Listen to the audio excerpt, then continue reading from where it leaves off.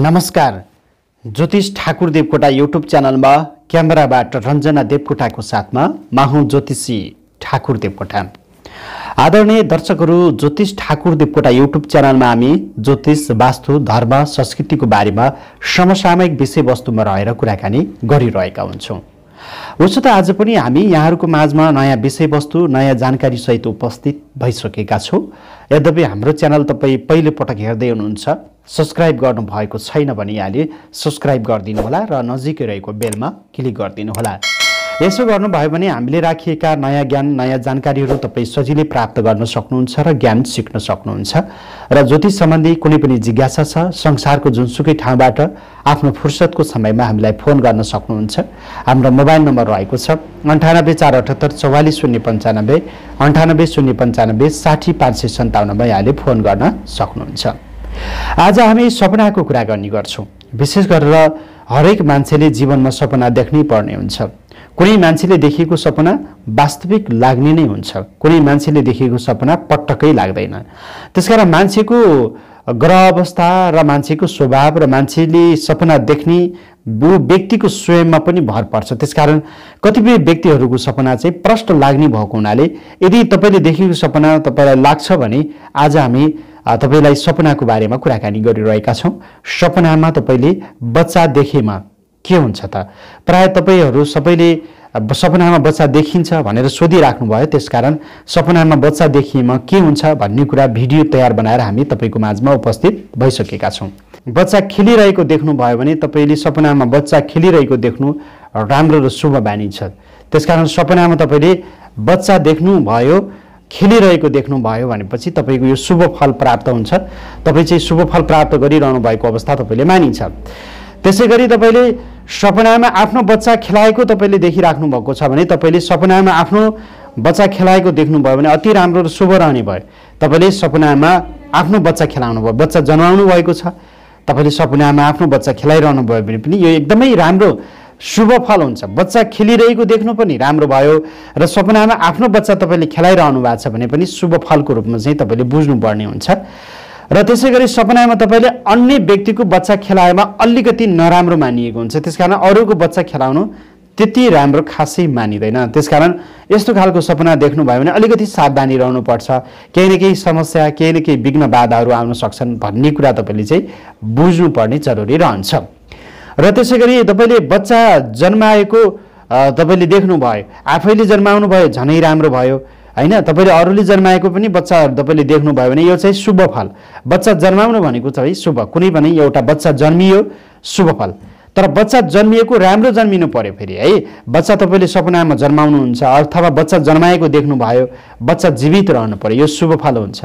यदि बच्चा जन्माएर बच्चा मरेको अवस्थामा तपाईँले देख्नुभयो भने यो अशुभ फल हुन्छ। त्यसकारण तपाईँले सपनामा बच्चा जन्मिएको तर बच्चा मरिएको अवस्थामा देख्नुभयो भने यसले नकारात्मक फल प्राप्त गर्छ। त्यसकारण यस्तो सपना देखिँदा विशेष ख्याल गर्नुपर्ने अवस्था रहने हुन्छ। त्यसै गरी बच्चाले सपनामा तपाईँले दिशा गरिरहेको देख्नुभयो है, सपनामा तपाईँले बच्चाले दिशा गरिरहेको अवस्था देख्नुभयो भने यो चाहिँ शुभ फल हुन्छ। त्यसकारण सपनामा बच्चाले दिशा गर्नु राम्रो भयो र सपनामा तपाईँले बच्चाको दिशा सफा गरिदिनु भयो, यो पनि राम्रो भयो। सपनामा तपाईँले बच्चाको दिशाहरू टेक्नु भयो, तपाईँको शरीरमा दिशाहरू लाग्यो, यो शुभ फल पानिन्छ। त्यसकारण सपनामा बच्चाले दिशा गर्नु, दिशा पखाल्नु, दिशा लाग्नु यो शुभ फलको रूपमा मानिन्छ। यसरी तपाईँले चाहिँ बुझ्नुपर्ने हुन्छ। यदि सपनामा तपाईँले बच्चा चाहिँ बिरामी भएको नराम्रो तरिकाले रोइरहेको देख्नुभयो भने नराम्रो हुन्छ। तपाईँको स्वास्थ्यमा बाधा, धन खर्च, धन व्यय, घरमा केही न केही समस्या रहन्छ भन्ने कुरा बुझ्नुपर्ने हुन्छ। त्यसकारण सपनामा यदि बच्चा तपाईँको रोइरहेको अवस्थामा तपाईँले देख्नुभयो, चिच्याइरहेको अवस्थामा देख्नुभयो भने बच्चा बिरामी पर्न सक्छ र यो अशुभ सपनाको रूपमा चाहिँ मानिन्छ। त्यसै गरी सपनामा तपाईँले चाहिँ छोरो जन्माएकै सपनाहरू देख्नुभयो भने तपाईँको इच्छा पूर्ति रहने भयो, तपाईँको चाहिँ सोचेका कामहरू बन्ने भए है। तपाईँले विशेष गरेर सपनामा छोरो सन्तान नै जन्माउनु भयो भने तपाईँको इच्छा पूर्ति, सोचेको कामहरू सफलता प्राप्त गर्न सक्नु नि भए। यदि सपनामा तपाईँले छोरी जन्माउनु भयो त है, सपनामा तपाईँले छोरा नभएर छोरी जन्माउनु भयो भने तपाईँले घरमा धन प्राप्त गर्न सक्नुहुन्छ। तपाईँको घरमा धन आगमन हुने, लक्ष्मी प्राप्त रहन सक्ने यो पनि शुभ फल। त्यसकारण सपनामा छोरा छोरी यी जन्माउनु भनेको तपाईँको लागि शुभ फलको रूपमा लिन सकिन्छ। त्यसकारण सपनामा छोरा र छोरी तपाईँले जन्माउनु भयो भने दुईटै सपना तपाईँको लागि राम्रो मानिएको छ। र त्यसै गरी तपाईँले सपनामा चाहिँ बच्चाहरू मन्द मुस्कानसहित हाँसेको देख्नुभयो। सपनामा तपाईँले बच्चाहरू मन्द मुस्कानसहित हाँसेको देख्नुभयो भने यो तपाईँको चाहिँ सपनाको शुभ फलको रूपमा चाहिँ लिन सकिन्छ। यस्ता सपनाले तपाईँले चाहिँ शुभ फल प्राप्त गर्न सक्छन् र यी सपनाले तपाईँको राम्रो फल प्राप्त गर्न सक्ने हुन्छन्।